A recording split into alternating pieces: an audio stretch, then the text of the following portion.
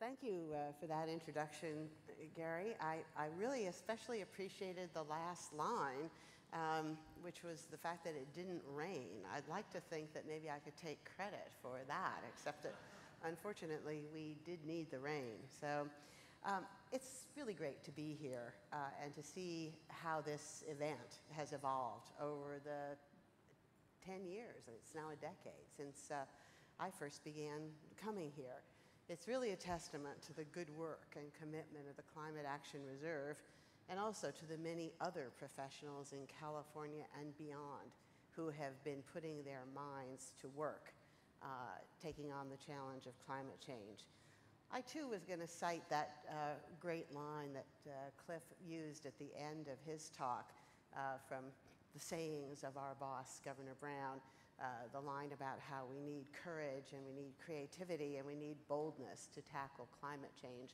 But I would add to that something else, because in addition to boldness and courage and creativity, which our governor and many others that are working with him share, we also need something else, which is smart, effective regulation. And I'm here as the embodiment of that particular aspect of our program.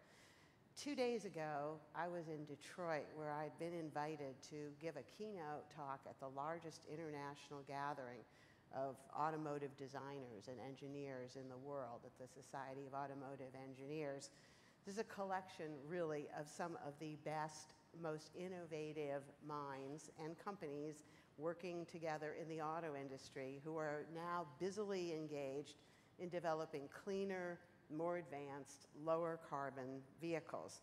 They're doing it with just tremendous enthusiasm and commitment, and they're also doing it in ways that make sense for their companies. And I think in large part, they're doing it in response to smart policy and effective regulations that started here in California. In 2002, the California legislature adopted a law that required ARB to develop regulations to cut greenhouse gas emissions from passenger vehicles. We developed a rule that was designed to carefully, steadily push the industry to producing cleaner, less polluting vehicles. We did it based on what we knew about what was technologically and economically feasible, and we also designed it in a way that would give the companies flexibility to comply in the ways that suited them best. Unlike some of our previous experiences in working with the companies on air pollution, however, this time with some encouragement from the then federal administration, the auto industry dug in its heels. And they fought us every step of the way on our efforts to implement these regulations. We heard every possible argument that you could think of, including those that we still sometimes hear today, including you have no legal authority to do this, it's too expensive, the technology doesn't exist, it's going to be bad for business, it's going to be bad for our competitiveness, and last but not least, of course, global warming isn't really real, or if it is, it's not our fault. Well, as you all know, and have heard the story because we are so happy to keep telling it, over time, the auto industry came to realize what we had believed all along, which is that they could do it.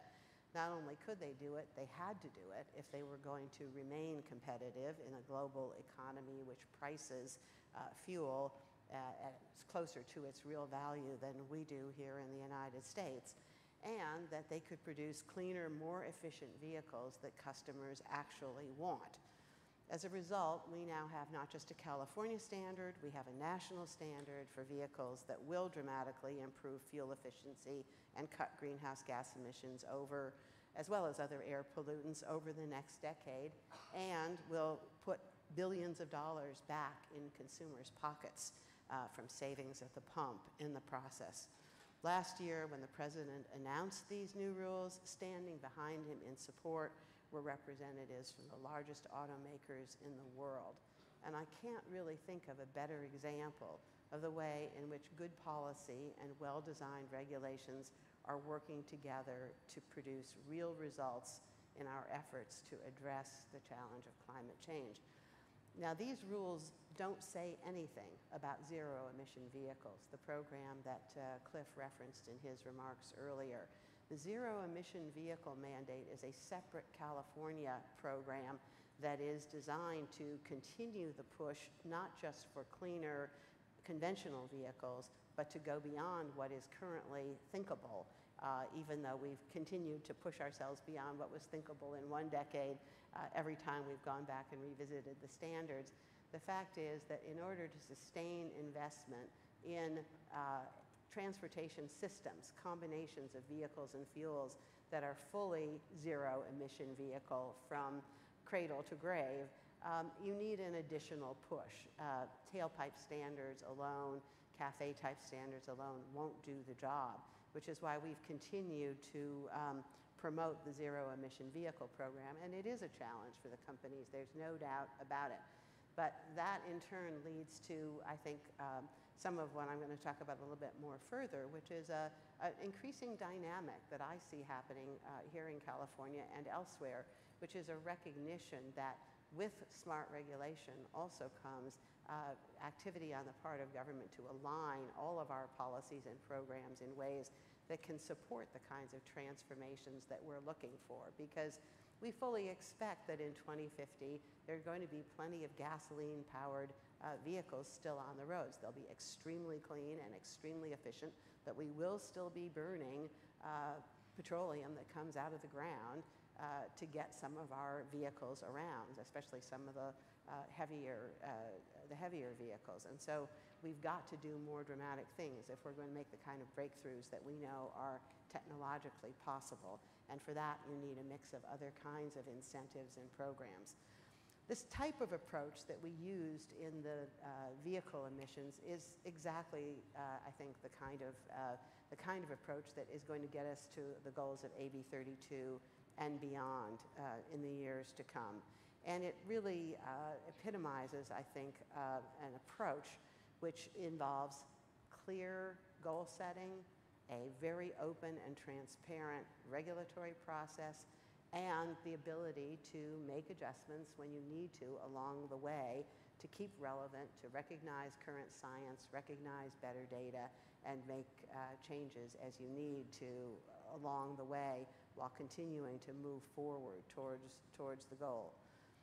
When I was here at this conference a year ago, the big question that everybody was asking was, are you guys really going to go forward with the cap and trade program?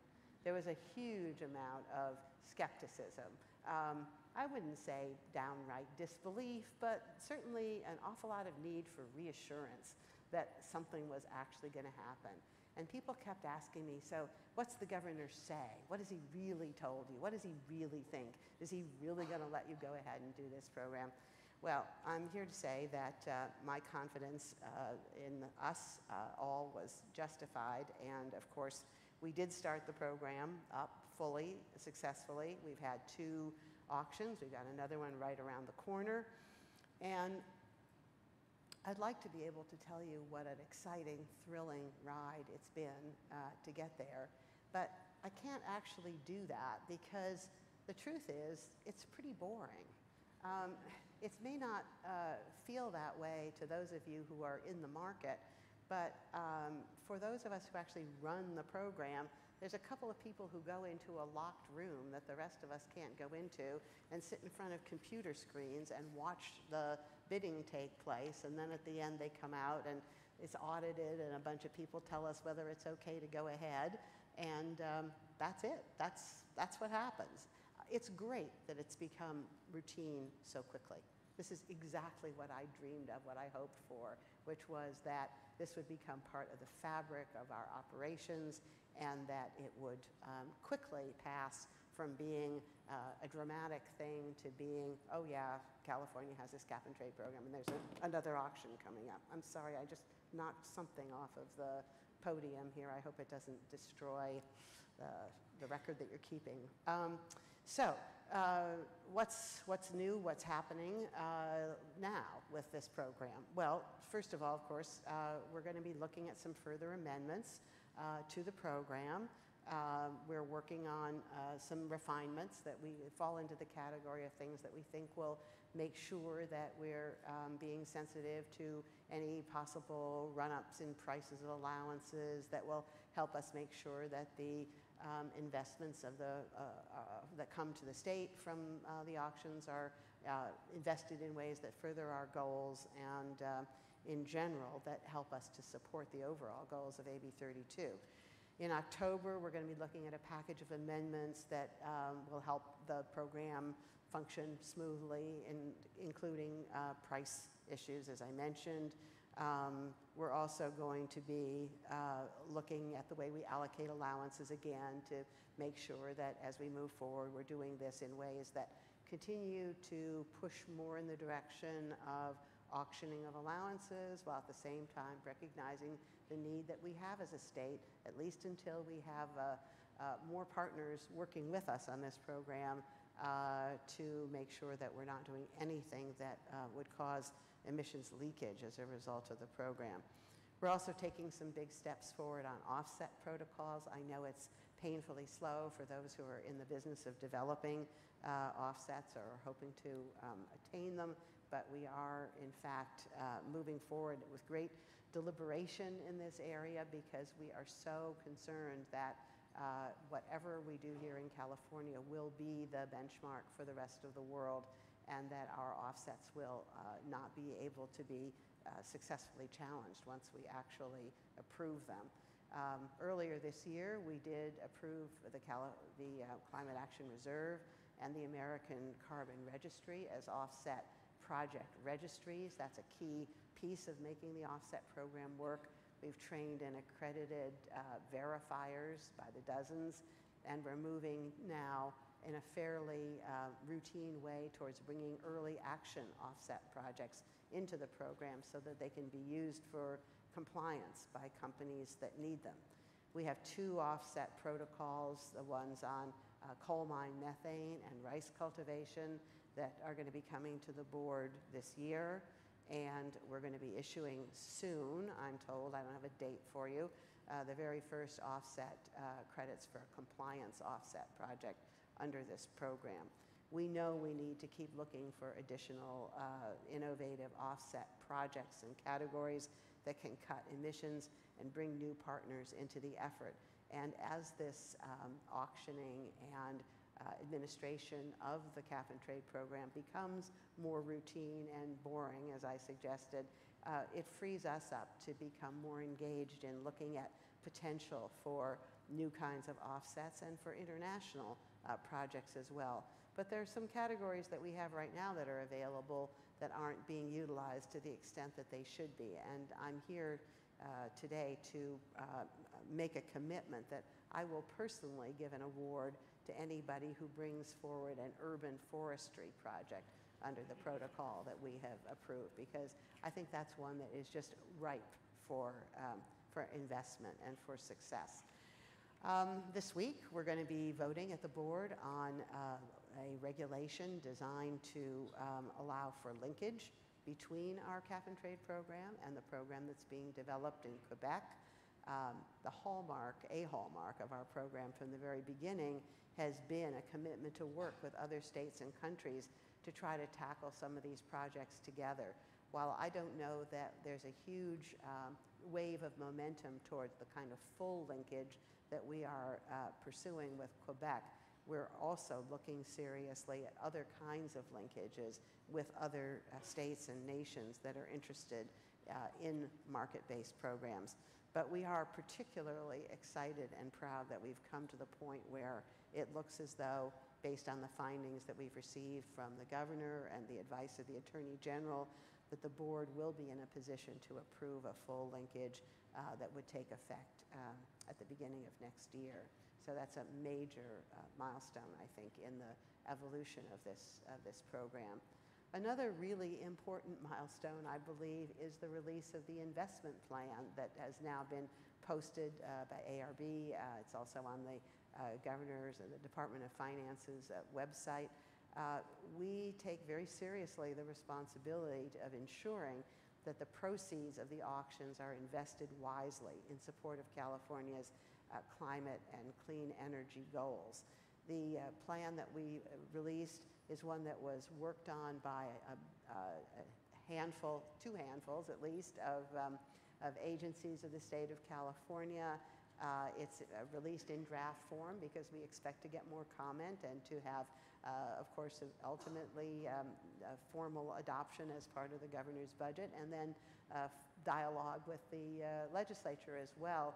But we were extremely pleased that the release of this document was greeted with praise coming from the Speaker of the California Assembly. That was definitely a positive reinforcement for our efforts to try to make sure that as we look at the proceeds of AB 32 in a way that fully meets the requirements of supporting the goals of AB 32, that it also simultaneously makes sure that every dollar that we have to put into new investment is also supporting our related goals of cleaner, more efficient transportation and energy, resource protection, air quality, and particularly towards making sure that the benefits of this program are felt in California's most disadvantaged communities.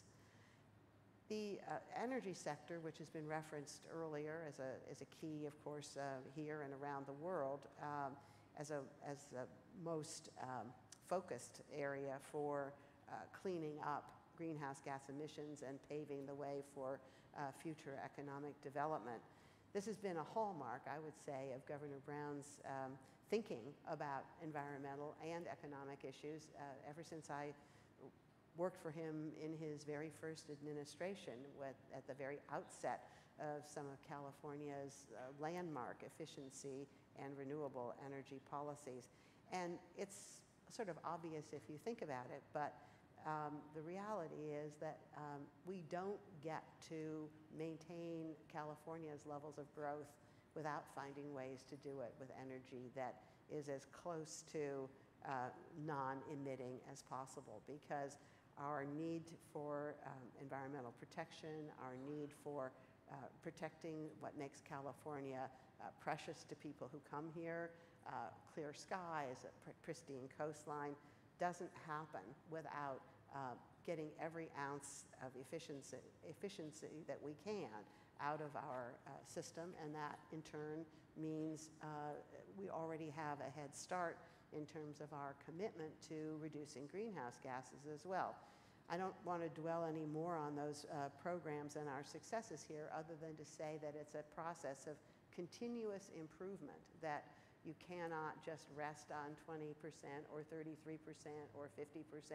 You have to keep looking at what you've achieved and what can be achieved by further pushing the goals out. And while that may seem frustrating or counterintuitive to those in the regulated community, if you think about it from a longer-term perspective, it only makes sense to try to incorporate what we learn to set new benchmarks and to keep moving. It's a sensible way to plan. But again, as Cliff indicated in his remarks, our greatest challenge in reducing our greenhouse gases is the transportation sector. We are not, as a state, a highly industrialized state, even though we're the home to a very vibrant manufacturing sector. But 40% of our greenhouse gases come from the fuels that we use to power cars, trains, trucks, and buses. And in turn, they're related to the way that we design and build our communities. California famously is the home of sprawling development. And this sector as a whole is even more responsible for public health problems and for a drain on the economy as a result of delays that people experience in congestion, the penalty that people pay for having to drive hundreds of miles in some cases to find affordable housing. These problems, these issues are linked to each other, and they're all linked together as a result of our commitments on climate, which has given us a new tool and a new basis really for working on some of these issues that environmentalists have recognized and tried to address in a more piecemeal fashion in some cases for many, many years. The greenhouse gas vehicle standards are an example of one area where obviously we have made a lot of progress. We have a regulation that requires 1 out of every 7 new vehicles that are sold by 2025 to be a zero-emission vehicle. And the governor has reinforced that target with an executive order that calls for 1.5 million zero-emission vehicles to be in California by 2025, and has put behind that some serious action commitments on the part of all the agencies that play a role in facilitating the addition of the kinds of infrastructure and purchasing decisions that are going to have to be made to reinforce that goal. We have companies here in California right now, including our beloved Tesla Motors, that are already taking advantage of these rules. There's also a tremendous amount of good work being done by communities at the local and regional levels to develop and plan more sustainable communities. They've been given a push in this direction, obviously, by AB 32, SB 375, the prospect of some funding coming in from the cap-and-trade auction programs. But the reality is that there's many, many forces that are pushing in the direction of more sustainable kinds of development that increase mobility options and improve transportation and land use efficiencies, not just because they help cut greenhouse gases, but because they help people live a freer and more healthy lifestyle, which increasingly is what people are demanding. We simply can't continue to expect that young people are going to want to have to buy a car and need to have a car to get around in most of our cities, and people are voting with their feet, literally, or perhaps their bicycle pedals, that they don't want to be as auto-dependent as they have been in the past. Nevertheless, we do continue to burn fuel, and that's the heart of what our greenhouse gas emissions program is all about. We have a rule in place called the Low Carbon Fuel Standard, which has been getting a lot of attention recently because it's been the target of an opposition campaign by the oil industry, led by some of the same folks who helped to develop that rule in the first place. Unfortunately, I think we're going through another one of those cyclical processes that we seem to go through, where there's a bit of testing going on here. But the reality is that this program is actually beginning to deliver investments in cleaner fuels. They came in some cases, a little more expensive or a little less speedily than some had predicted at the beginning, which is always the case when you're beginning startups with new technologies. But the reality is that the investments that have already been made are paying off, and that new investments are coming in almost on a daily basis with announcements of startup companies, sometimes using very innovative technologies, sometimes using old, well-recognized technologies that can be used to produce fuels that will, liquid fuels that will power conventional engines, but do it at much lower carbon cost than conventional petroleum.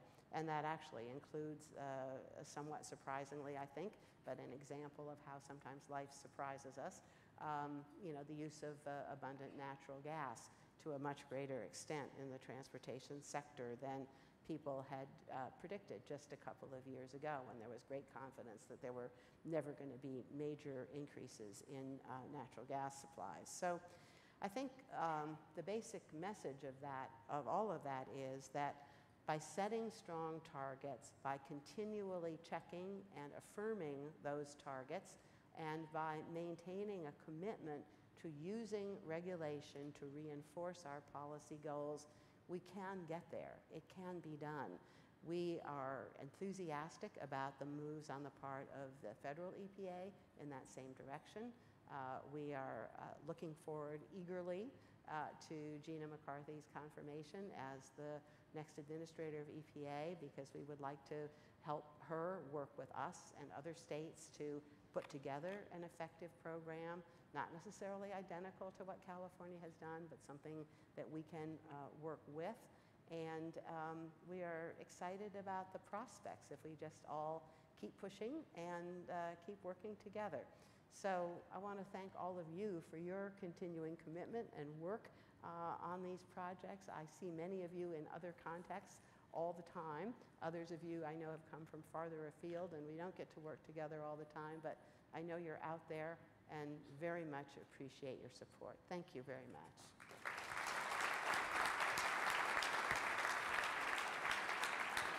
Stay up there? Yeah. Sure. People have questions or they want to come up to the microphones, we'll take a few moments. If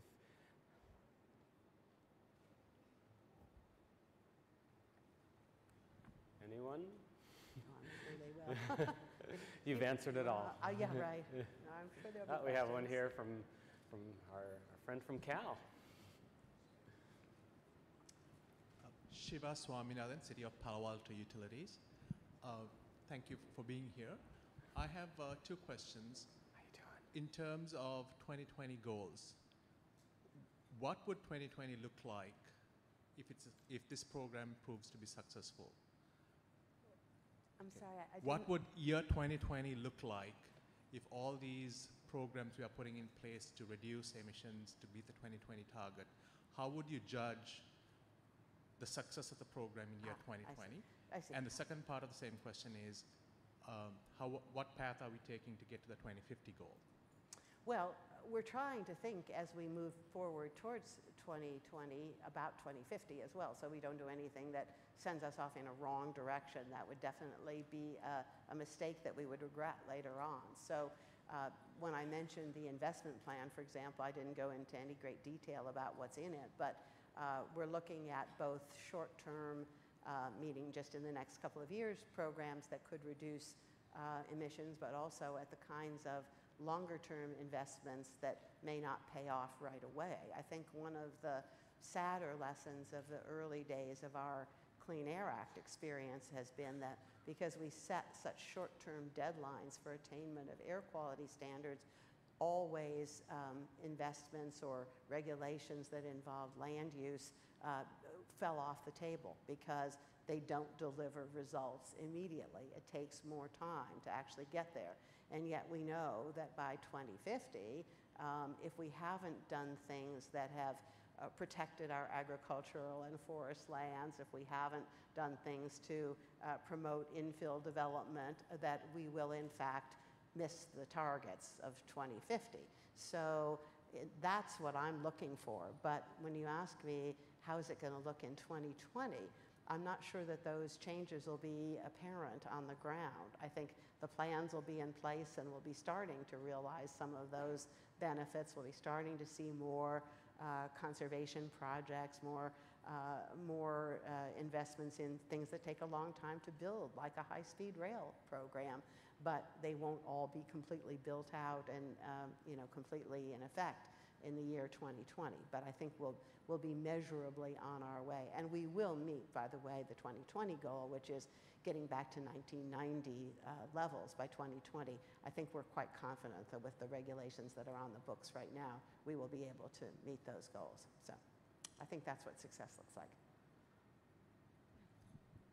Hi, my name is Xantha Brusso, and I'm with Pacific Gas and Electric Company. I wanted to thank you for your candor in answering all of our questions and also your practicality in implementing AB 32 so that it's a successful program. But I do want to follow up on one of your comments about linkage, and you had mentioned that there could be other kinds of linkages with the jurisdictions that are in a position similar to ours with climate change policies in place. So I was wondering if you could elaborate on that. Well, yeah, let me give you an example of something that we might, we are talking about now with the government of Australia, which is beginning the process of implementing a cap and trade program in Australia. They've actually joined up with the EU carbon trade, emissions trading program. As I understand it, their plan is that they will be fully members of that program.